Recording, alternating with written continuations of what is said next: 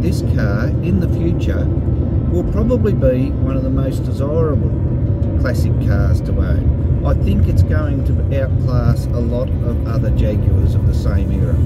Well, not the XK8, but certainly I think all the others.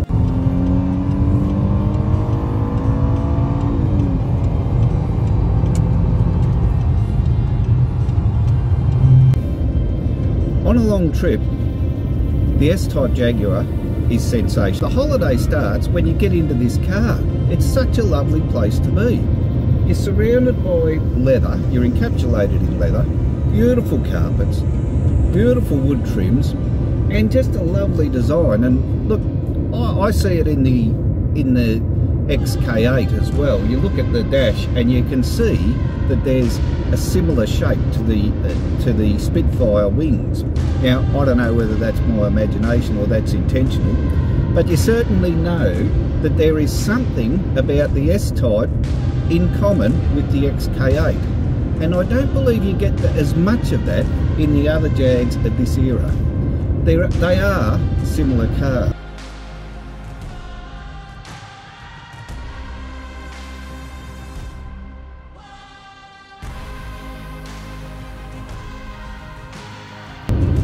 Australian roads. Well, I don't know how I'd compare them to roads in England. I haven't been to England. I only know what I see from shots of blokes over there driving down these tiny little hedgerow places, putting their boot in, going around blind corners and that. I don't know. Where ours are different. Ours are open. We can see to the horizon. The trouble we've got is we've got to watch for all the potholes and all the rubbish on our roads. Australian roads are notoriously bad. They're not super, you know, there's worse roads, but you need to keep an eye out for potholes, especially after periods when we've had flood, where the water seeps under the road and the trucks go over and create these potholes. It's a big country, and it takes our service blokes, seems like a long time to work out where the holes are. And most drivers are so used to dodging them that we don't complain about it anymore, we just get on with it.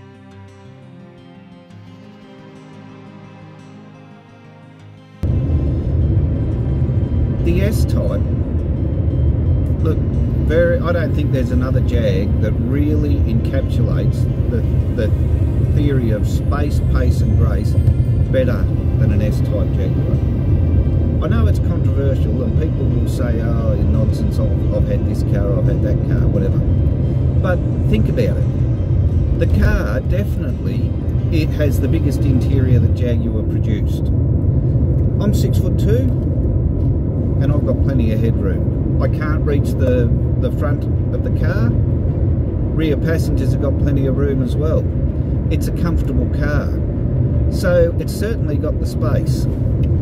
This is a 3-litre V6, which has had all the inductions upgraded by Jag, as they do. Jaguar never built slow cars. So it's not a rocket ship, but it's certainly lively.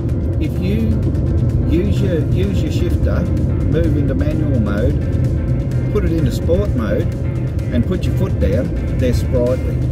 So there's your pace.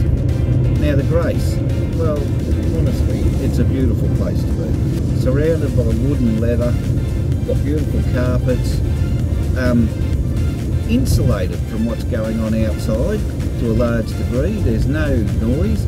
They talk about electric cars, oh, they're quiet. Well, honestly, if an electric car is more quiet than this, I'll go be. Because all you hear in this car is the road noise. You don't hear the engine unless you put your boot into it.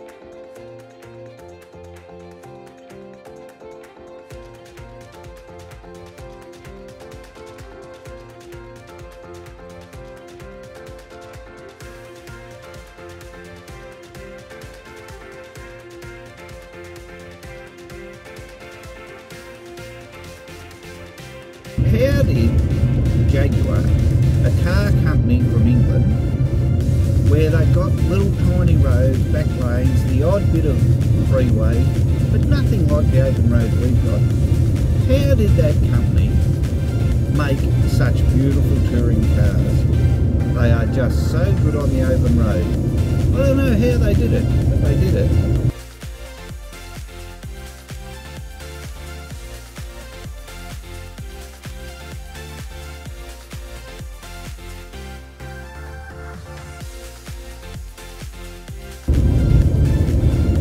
You can drive an S Type all day.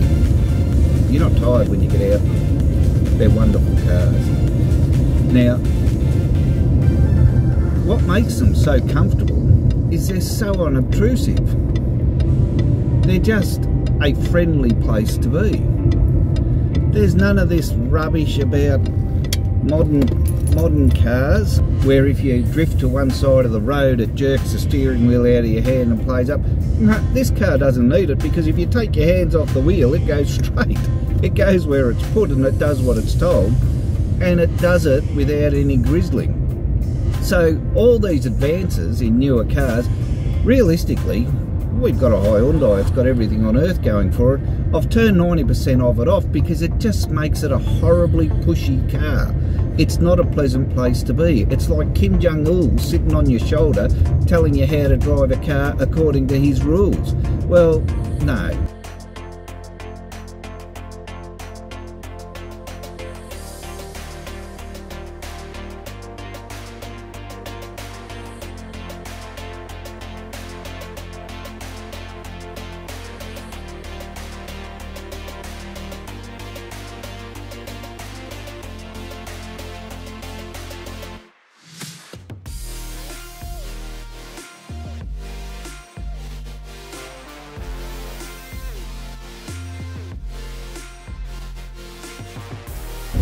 When you look at the S Type Jaguar, the thing about it is they're reliable. These cars do have issues, but when you think about it, they're not issues with Jaguars. They're issues with all cars of this era, because in this era they moved from brass tees and that in your pressure hoses and heater hoses and all of that into plastic tees. Now they've got a limited lifespan, so with a car of this vintage you need to keep an eye on that when you're doing your servicing. So cars of this era all had those issues.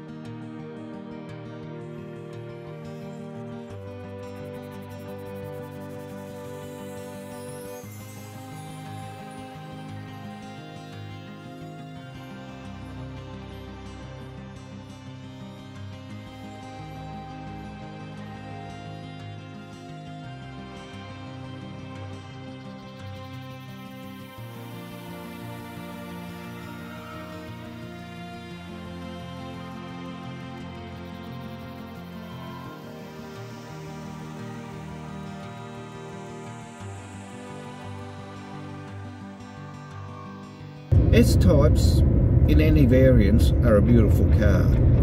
But if I had my pick, I've got the 3 litre V6, great car. If I had my pick again, or if I was looking to buy one in the future, which I probably will, I think I'll hang out for a V8 one. I might hang out for a V8 supercharged one, but I don't know. I think the 6-cylinder is a very, very good car, very practical car. I know that the V8s are also a very practical car. I haven't had much experience with the supercharged V8s, but other than, we know that they're quick. So if I was looking for another S Type, the only thing I'd do to improve on the one I've got is probably hang out for a V8. Continue on B100 for 5 kilometres. Here's a question for you. What has a modern car got that an S Type doesn't? Not much.